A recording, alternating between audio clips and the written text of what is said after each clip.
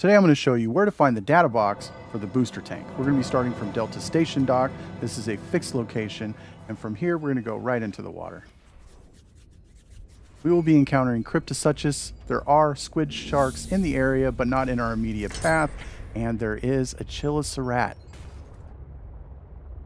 directly above this location of this data box. And if you're not sure what a Chelicerath is, and you came from the original Subnautica game, think Reaper. That's the best comparison I can come with the Chelicerath is Reaper. So as we follow left along the island, we're going towards the rear end of Mercury 2. Here's the rear end. From here we're going to go left.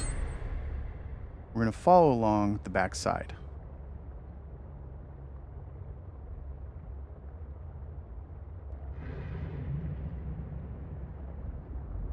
We're going to turn right and we're going to follow along, and we're going to dip down about 100 meters, maybe a little bit below 100 meters, and kind of stay on the rim. We're trying to stay out of trouble.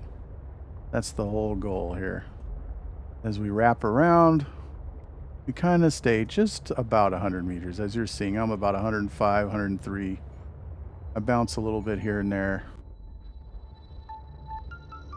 Now just keep going like this. Okay. Keep following it around. And as it comes in like this, you pop up just a little bit. You're going to see this cutout groove. Go right in here and do it quickly. There is a Chelicerath right above your head. Go right into this groove right here.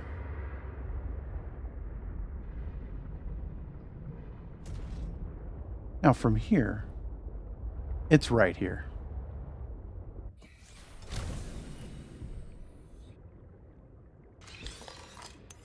And there's the booster tank. New blueprint synthesized.